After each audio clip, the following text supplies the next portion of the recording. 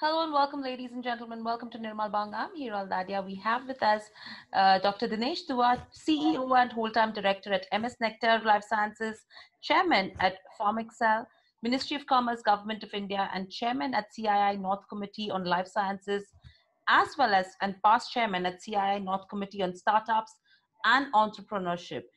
A lot of things, Dinesh, that you actually have been working closely with right now.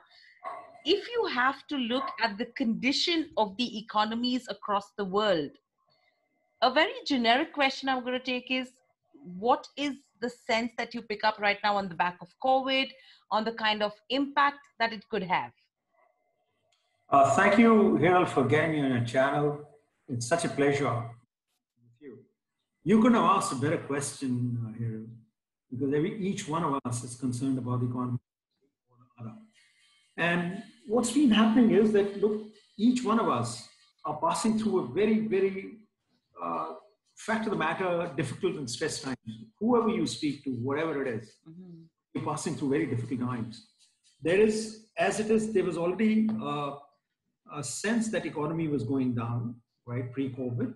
In our own country, when we were trailblazing at about 7, 8, 9% in the yesteryears, we came down to about 5% thereabouts. And not to speak of the Western countries, they were in the zone of 1, 2% or even declines. So COVID has accentuated the downslide and decline in a very rapid manner. I mean, you look at the numbers of United States, their unemployment levels are unparalleled for the last 1 century or thereabouts. And same is the case with Western Europe. Japan shrunk their economy by close to about 2% as of this morning. So overall, there is a complete downturn in economy and with a prelude pre-COVID of an economic downturn globally, with no exception, including China, right? The roller coaster continues to be where it is. Now look at India. Projections in the next quarter could be as low as -2 to -4% or thereabouts, and projections by the best of best consultants and advisors or economic gurus all over the world for India is about -4%. Now that's unthinkable for a country which has been growing at such rapid pace. And all of this started here, if you recall, from China. China COVID infestation actually started in November, got surfaced sometime in December, and got massively resurfaced in January. So this downslide for a country like China, which has been growing along with India at such massive rates, had started way back in November. And the net result of that, you're now seeing in China as well, besides all the other economies. Right. So overall, that's a broad impact that we're looking at. To break it down further, let's look at the pharma sector as a whole. Now, if you talk about pharma, the Indian pharma industry has been a world leader, especially if you talk from the generic side of it, both globally and in domestic markets, because the contribution is significantly good in terms of volumes. Now, if you have to look at the impact on the pharma sector as a whole, what are the places where we've seen a negative impact, and where do you see that we have opportunities lying from here on? Look, pharma is a very different story. COVID or no COVID, pharma doesn't stop. Correct. The disruptions which were created post-lockdown 25th of March. Let me give you a backdrop about India. You know, when I passed out of Indian Institute of Management, Ahmedabad, way back in '79, I stepped into a company called Hext. If you go to Nariman Point, there's an iconic building, right? That's where I started my career, along with 2 other classmates mine. My job, and I'm very fond of saying that, it's a nostalgic memory. You know, and they were the largest pharmaceutical company in the world, along with BASF and Bayer of Germany. You know, these 3 German chemical giants and pharmaceutical giants are number 1, 2, and 3, competing over the last 1 decade from there on. My job there, as a starry-eyed, blue-eyed, IM-eyed, was there were no computers, no nothing at that point in time. My job was to sit down, calculate how much profit can be retained in Germany. Everything was imported. I mean, we were net importers to about 70-80%, both in formulations and API. API used to be imported from the parent company into your factory in Boulogne, and that's where you use to solve the jigsaw puzzle of the costing, so that you minimize your taxation in India and keep back your profits as much as you can because you have a lot of leeway with the German government. And from then on, 41 years down the line, here, we'll be very mighty pleased to know that we are the pharmacy to the world. We supply our formulations to 206 countries, or 211 countries. And those countries that we don't directly supply to are actually getting indirect supplies through Paris and Francophone countries, right? Now that's a huge transition. Volume-wise, Hiral, we are the third largest in the world. Value-wise, we are ninth largest in the world. We are a pharmacy to the world on the formulation side. A lot has happened from the time the Uruguay, trade talks happened, and the then Prime Minister walked out of the meeting saying that, look, we're going to be self-sufficient. She, along with some wonderful bureaucrats, gave a clarion call to the Indian pharmaceutical entrepreneurs. And lo and behold, the chemistry of India came out to the fore. And the academia collaborated massively at that point in time when nobody had heard of industry-academia collaboration. They worked overtime to make sure that their chemistry skills come out. We were very fortunate that TRIPS favored us until about 31st of December 1998 versus 1st of January 1999.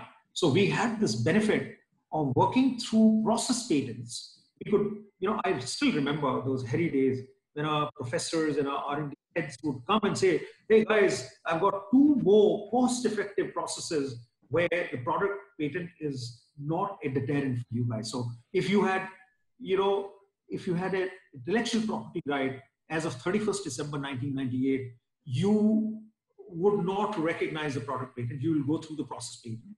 Same molecule at 1/10 the cost could be produced in India very efficiently. And that's where the progression started. And India really moved massively towards the 90s to control and dominate the world. The generic jigsaw puzzle got solved predominantly in the mid-80s to the 90s. And that's where today, very proud to tell you, have the largest number of US FDA, including US. We won't take US, very, very recently, right? We have the largest number of ANDA, abbreviated new drug application. It's like a passport to enter the United States market and file both ways. We have the largest number of drug master files for the APIs in the world, in the United States and Europe, right? What else do you need after this? Yeah. We might be talking about API very shortly. Yeah. So correct. But on the API front as well, in the domestic market, a vulnerability to the extent of almost is 90% on China. Now, how do we handle this national insecurity? Well, let me differentiate this for you. See, you have to look at the API consumption as a back end for the domestic market, which is currently valued at about $22 billion, right? About 10%. It's slightly slowed down in the post-COVID era, right? Up as we go along, right? And because of supply chain disruptions, exports are also $22 billion, but they were growing at 12% until Jan end. Feb and March slowed it down, and March in particular slowed it down. There was a negative 23% decline, degrowth because of disruptions. In exports, we grow by 8%, 7.97%. Okay. Right? In domestic, I completely concede and agree that China controls 90% of the API supply. So there's insecurity in the domestic market. $22 billion. So there is an insecurity, there is a vulnerability, and we need to tackle this. The government is alive to it. It's recently, thanks to COVID, I should be saying that, but that's a fact, right? The government has come alive. They're very serious, right? From PMO, BDIO, Honorable Captain of the Ship, Prime Minister Narendra Modi ji himself is interested in this, that India should have self-sufficiency. They have brought out a cabinet notification very recently in April, wherein 3 things, a huge amount of 14,000 crores has been allocated to the pharmaceutical industry. One is that 3 mega parks, pharma parks, along with the state governments on a PPP basis, have been allocated. 3,000 crores have been given. The states have to compete amongst themselves to grab that 1,000 crores and get things moving. These pharma parks are the size of about 1,000 to 2,000 acres as compared to 10,000 to 20,000 acres. Everything under one roof is going to be available here. You will have all the supply chain, raw materials, down to the last bit of excipient. That's going to be available. Common laboratory facilities are going to be there. Common ETP effluent treatment facilities.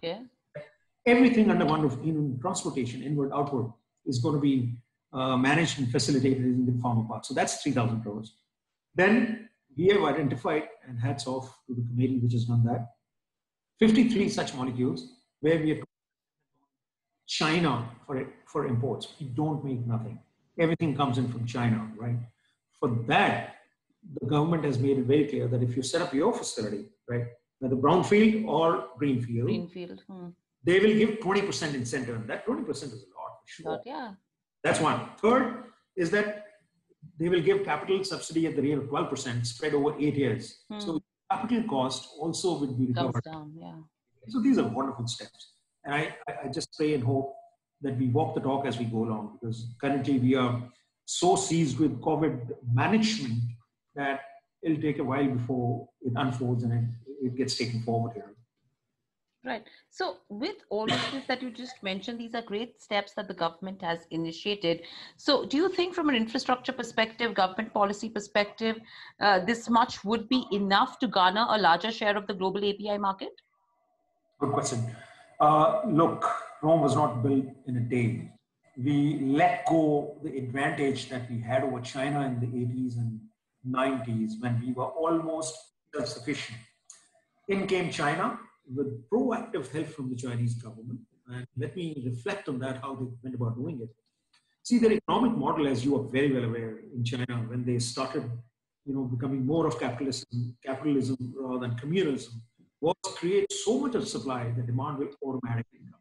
So if your, supply is 100 and the demand is 10, they know for the next 20 years, they've created the demand. Our economic model is very different. Unless the demand splits on its seams, we don't create supply. That's a huge difference. Same thing happened in APIs. In APIs, they said, guys, come over. I'll give you land free for the first time for about 10 years. I'll give you water free. I'll give you electricity free. Mobilize manpower from all over the provinces and make sure that I kind of give you, some kind of a subsidy on manpower deployment also. What else do you want? So they got them all coming there. First 10 years, they gave everything free.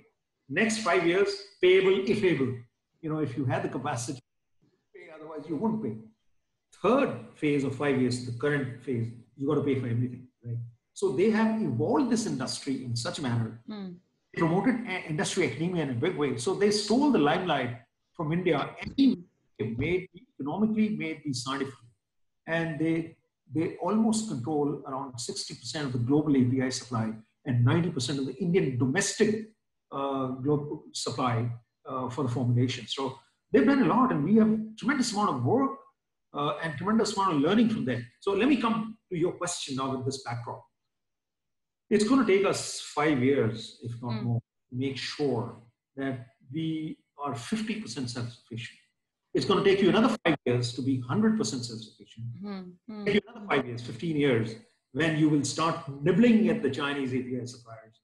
And then, like what you've done in formulations, they're ages behind us in formulations, right? They cannot catch up with us. But we can catch up with them because we were that. Even in fermentation, where all the roads lead to China, nobody in the world, the innovators are from Europe, GSK, with whom we work very closely. They were the ones who started fermentation. A lot of companies in Europe as well as in US started fermentation. China didn't know nothing about it. By the Chinese American, they always wanted to come back because they were driven out of China way back during Mao Zedong. Correct. And they started bringing technology from the West. Today, they are global leaders in fermentation. Right. In fact, absolutely. Like fermentation-based APIs is where China has a huge cost advantage as well. So how do you think can India get into this then? I've been losing my sleep over it for the last 3 weeks or thereabouts, and I've been in touch with some of the top brains in the country and the world to see if we can do something about fermentation. My only concern, where I'm deeply worried as chairman of Pharmexcil, is that look, for fermentation products like penicillin G, which is the largest blockbuster in fermentation, every country has DSM, the global behemoth. They had to go to China to create a joint venture. And today, they've sold off everything to the Chinese. China's the only country where you get Pen-G and downstream derivative like 6 APA and 7 ACA. Together, they're multiple $1 billion worth of fermentation product. Then, the advantage that you have here is that you get maize, sorghum of a great quality, which you don't, and multiple millions of acres, right? Actively producing the kind of quality of maize that you require. Then you make glucose out of it. Now, glucose and sorghum are two critical ingredients where, unless you have backward integration, ownership of cultivation of that quality of sorghum, and of course, the agroclimatic conditions are excellent. Optimum temperatures about 20, 25 or thereabouts, which is absolutely great. Top it up all, you hardly pay anything for the utilities initially. Now, of course, you got to pay, and manpower is easily available. Now, there are two disadvantages that China would have. One is manpower cost has gone up, utility costs have gone up, and you got to pay for it. And those yesteryears are over. But where I'm stuck currently is the quality of captive sorghum or maize and the derived glucose out of it. Unless the likes of Reliance, and I'm sticking my neck out, Adani's, whole host of other big time entrepreneurs, or the state goes into multiple million acres of cultivation of sorghum, we would not succeed. Fermentation, at least. In everything else, we'll succeed. No questions about it. Chemical processes, we can overtake China in about 5 years' time. But fermentation, unless there is a government intervention, institutional intervention, big houses intervention, it's going to be a tough call. Right, but do you think the industry has already started conversations with the biggies of like the Adanis and the Reliances of the world right now? I mean, because that needs to be the first step that needs to be taken. So have conversations already started then? Reliance is already into pharmaceuticals, you know that. They have Yeah. In biologicals. They're doing a great job. I've worked in Reliance for 5 years. It just requires a knock on the door, and you can explain the prospects, the amazing prospects of overtaking China in fermentation. If Mukesh shows interest, and if they show interest, so it'll be my endeavor to reach out to them. Let's see what happens. Or the government, of course. Government is the biggest facilitator. Absolutely.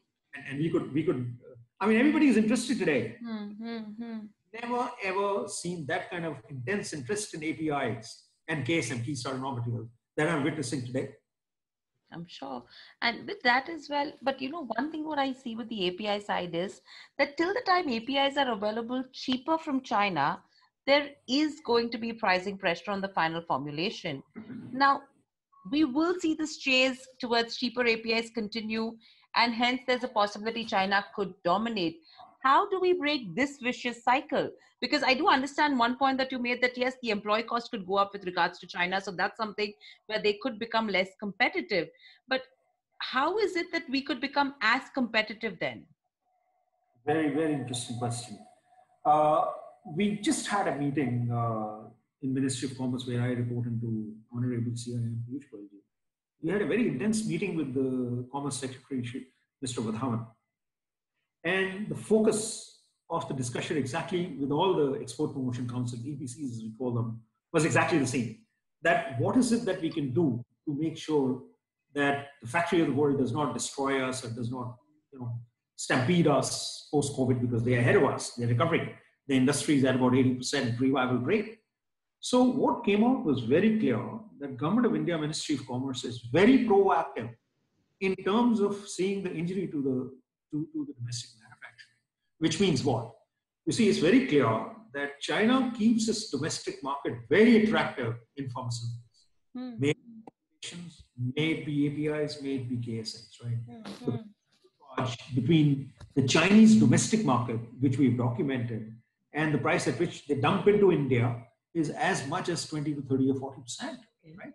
So that being the case, today I'm very, very happy and proud to inform you that we have some very, very proactive and intelligent people amongst the bureaucracy in Ministry of Commerce who, along with the department which looks after the anti-dumping duties and safeguard duties and so on and so forth, can reach out, can figure out, and something which 5 years ago I took 2 years to impose anti-dumping duty or a safeguard duty, today is being done in 6 months to 8 months. Max 1 year.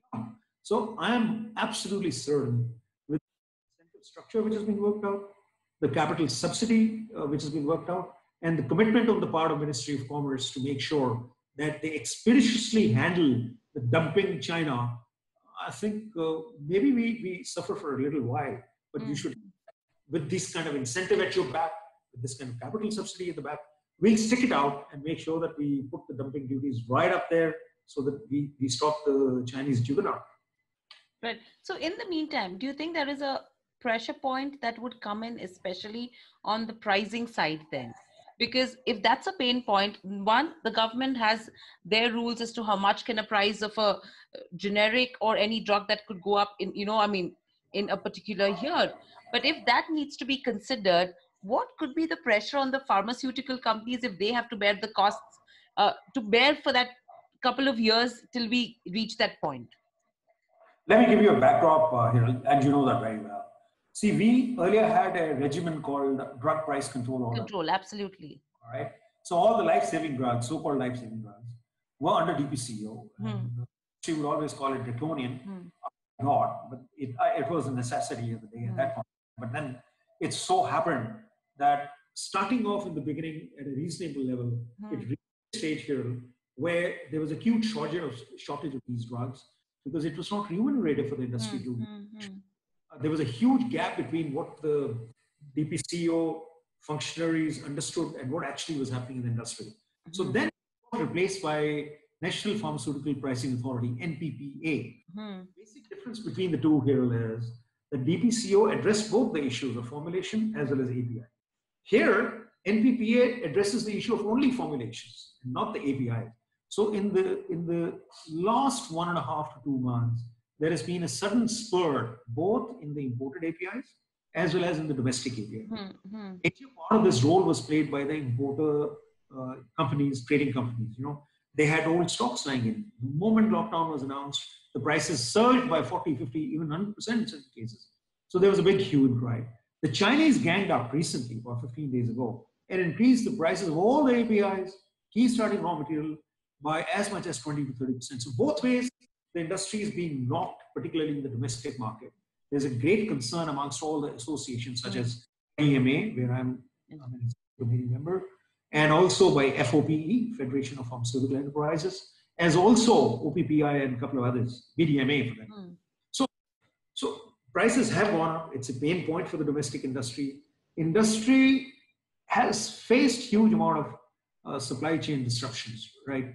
Mind you, in the last week of March, the capacity utilization is not about more than 20%. In intervening next fortnight in April, it went up to about 40%, and currently it stands at about 50, weighted average, about 50 to 60%. Telangana, Andhra, they're operating at 80%. Gujarat now has taken up and it's operating at about 60%. We in Punjab are operating at about 60, 70%. But we are operating at 20, 30%. So because it's a pharmaceutical hub, the whole capacity utilization comes down. And besides that, overheads issue. Employees not reporting for work. Furlough, paid furlough, which is wrong actually for essential industry. There's no paid furlough. So we have all these kinds of challenges besides disruptions, which have become a little pain point for the pharma industry. But I'm very happy to tell you, on the exports front, after a dip of $1 billion in March, which made me miss my target of $22 billion to $21 billion, brought down my growth from 12% to 8%. In April, in spite of all the problems that we've had under the sun, right? I was expecting we might miss another 500 billion thereabouts. No, we have overtaken last April of 2019 by 0.25%, which augurs very well for me going forwards in the month of May, June, or thereabouts. Domestic industry has slightly degrown in April, but I think it's a matter of time once the capacity utilization goes up, which is the intention of the central government, Department of Pharmaceuticals, Mr. Secretary. He's doing a great job in facilitating us. So we will level back in May and June. I think we'll register growth even in domestic. I'm sure about that. Right. But do you think there is a possibility then that overall prices would be considered? The government would look at, yes, increasing prices if there are so many issues that the industry would face. Do you think there is a representation made on that front as well? Oh, yes, to everybody. It's gone to Ministry of Chemicals and Fertilizers for APIs. And Waghela ji, as I said earlier, has promised action. It's gone to Ministry of Commerce, it's gone to Ministry of Finance, and it's also the Ministry of Health, Harshvardhan ji. Everybody is reaching out to us to make sure that they resolve our issues. One, to make sure that APIs become a part of the Essential Commodities Act, and the traders who've been hoarding it, who've been increasing prices, they will be taken care of. That's the promise we've elicited from the government. This was not a part of the essential commodity. So now we have a promise from the government and commitment that they'll control it. Two is efforts are effort, although there is disagreement in the industry that whether APIs should be brought under the purview of NPPA, because if it so happens, then the API manufacturers in India will stand to suffer. So we have to do the balancing act in making sure that the industry on both sides, formulation side as well as the API side, have a balanced view, and it should actually be cost-based push. If prices have to go up for paracetamol in the country, go up because the intermediates which come in from China have seen an increase of close to about 20-25%. So unless both of us sit together on both sides of the table, on a VC or whatever, not table per se, then things can be sorted out. Right, things could be sorted out from here on. Another question I want to take, especially with regards to the API side of it, is that India will have to attain self-reliance, as you mentioned as well, especially in the key starting materials for API. Now, where do we stand on this journey? And secondly, if you talk about China as well, they have actually gone ahead and raised their bar, for the domestic manufacturers by making QCE testing mandatory. So, any chance we can see that also happening in India pretty soon? Hiral, let me just make you understand the perspective. Total size of the industry, the API industry in the country is about $10 billion, right? 6 billion is for domestic, 4 billion is exports. Out of 6 billion, the domestic component is close to about $3 billion that domestic manufacturers supply $3 billion worth. And about 3.2 or thereabouts is what we import. Out of that, $2.8 billion are imported from China, which is 68% of total imports. Now, here is a situation of crux where we have to make sure that India starts treading on the path of making ourselves self-sufficient and reliant, by traversing a journey, which is a very considered phase journey. As I said, you can't wish away China. No way. First years, you have to live with them. Whilst you live with them, what's been happening is, and China knows it more than anybody else, they're very, very street smart and clever people, very business savvy. We export about $4 billion worth of APIs to regulated markets. Okay. Why are we able to do that in preference to China? Simple. You see, China has very insufficient capability and capacity to file drug master files and to face audits, right? They have issue on English language per se, but they've employed hundreds and thousands of Indians to make sure that that gap is fulfilled. They are now in the process of upping their skills and capability to make master files, approvable drug master files. But unfortunately, barring 2, 3, 4 top-notch Chinese API companies, right? Hisun, for example, right? They're excellent, they're world class. Rest of them cannot face audits. So that's why, in spite of the Chinese aggression and dominance of API in the world, India is still able to export $4 billion worth of APIs, primarily because of our prowess in the regulated markets and not in the rest of the world markets. In certain markets, in my line of business, for example, high technology antibiotics called cephalosporins, in oral products, which is a very significant part of the business, hold the market completely along with 2 other Indian companies, right? If we can do that here, we can do it there also, provided we walk the talk exactly the way it is being spelled out in the next 15 years thereabouts. Absolutely. That's a great point that you've made as well, Dinesh. But moving on from the API segment, right now, the country is only thinking of when there will be a vaccine or when there will be a medication that will come through. Now, if I have to talk from the vaccine perspective as well, a lot of conversations that keep going around that we keep hearing of. In fact, what's the overall view that you have, on whether we would be successful in developing an effective vaccine? What is the kind of timelines? Because Moderna also shared some early data on its RNA vaccine for COVID yesterday. We've been hearing of Serum Institute as well, who's been working. What is the sense that you pick up? A very contemporary question here. And having seized of it, there's a PPT which I've shared with a lot of friends in the industry as well as a couple of experts. You see, in my opinion, there are 3 candidates out of 70 currently, and the numbers increasing by the day. You hear sound bites of Eastern Europe working on this, Japan working on this.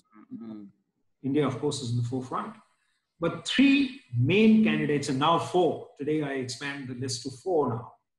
You see, there's been such a hype about Moderna this morning of they're moving on to phase 1 to phase 2, right? Uh, Hold your horses. Look at Oxford Medical College and Oxford University. All the respect for Dr. Sarah, who's, she's leading the bandwagon right from the word go. My sense is if there's one vaccine which will hit the market first, latest by September, and I'm supremely confident about it, Adar, Poonawalla, managing director of the largest vaccine manufacturer in the world, Serum Institute of India in Pune, and you've been hearing about him, was just on one of the channels in India saying that he would be manufacturing 5 million doses in the next 2 weeks' time, right? He's taking a risk along with Oxford, and Oxford now has joined forces with AstraZeneca in Europe and Serum Institute in India. What a huge combination, The largest manufacturer of vaccine in the world, the most pristine research company, innovative company, AstraZeneca. So, combination. My sense is that when Oxford has gone ahead and started their commercial manufacturing of 1 million doses, and Adar has gone ahead and taken this wonderful, bold decision of making 5 million doses, right? You can imagine the sense of confidence with which they're working. Their clinical trials in 100 patients in phase 1 has been outstanding, right? So my sense is that Oxford would be the first one. There again, India figures. Very proud to be an Indian, right? Second is the most prominent candidate, again, is an Indian company, Zydus Cadila Healthcare, where I worked a couple of years, right? They have very, very good candidates, which is off the blocks. Animal testing is over. I started. The third one is, again, a very dear friend of mine, Dr. Krishna Ella.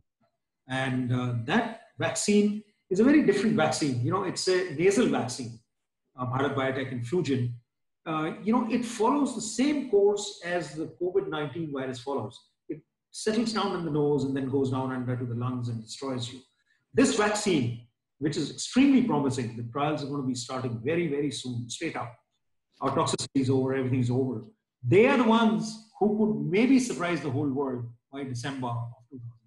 So these are prime, and of course, Moderna, no doubt about the fact that their initial 50-odd trials have been extremely good. So these are 4 guys out of 70 who I'll put my money on in terms of the kids of the block, first time, straight up. Right. So if you could just help us understand one thing, because what everyone talks about right now, Dinesh, is that with regards to clinical trials, with regards to approvals coming in from the US FDA, it's a longish process. Now, how are and usually, the bandwidth that they look at is at least probably 100 million being tested. That's what the number usually that floats around.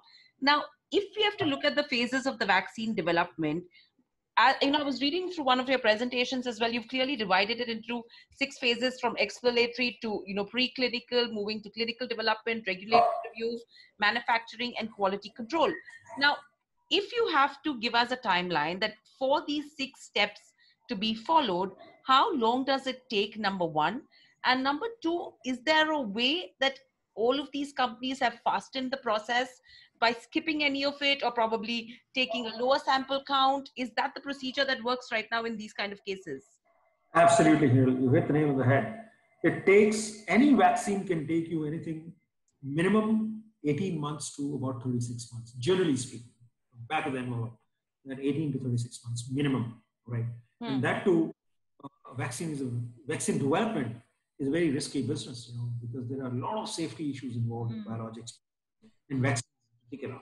So that's why you see only the top-notch innovative companies going for the vaccines, and they're very confident, and they can afford to let go millions and millions of dollars in case it falls through, right?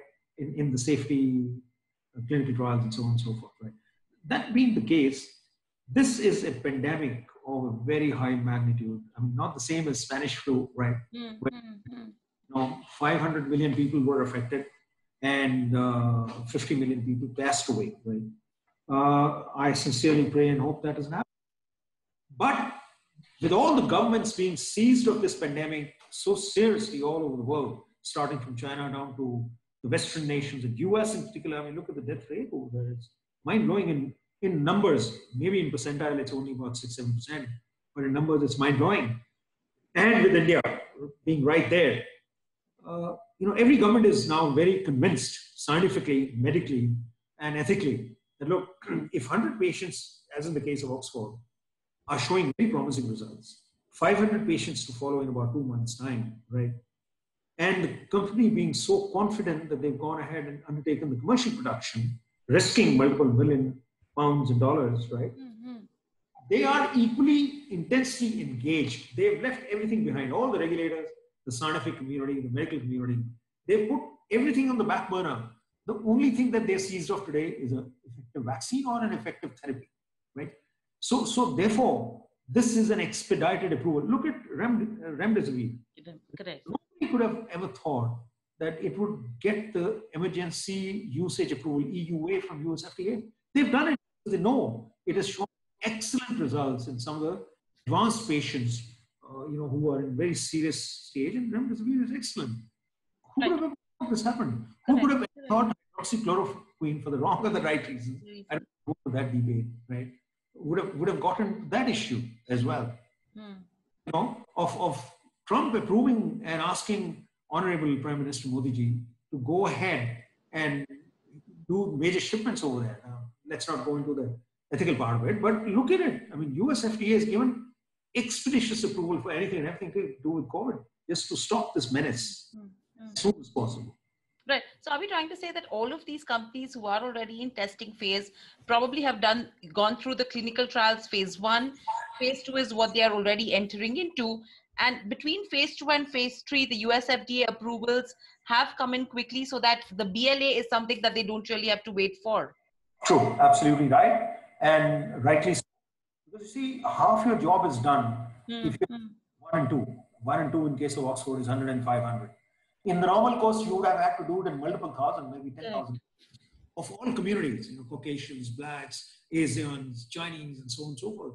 No need to do that now, and if 500 patients clinical trial is successful as per the regulatory criteria, right, then you're good to go and you can start producing. Whilst you do that, Hiral, it is mandatory on you to make sure that you keep filing the safety, toxicity data, as well as the effectiveness in various communities in various countries. And that's precisely the reason that Oxford has taken a wonderful initiative of tying up with an innovator company which has a huge reach out there in Europe and US, and with India for all over the world, developing countries in particular, Africa and so many other countries, Latin America, Brazil, Mexico, etc. So we have that bandwidth of ROW, vast ROW population, world population, and of course out there in the Western world. Right. I think that's something which everyone will now await as well with regards to the vaccine.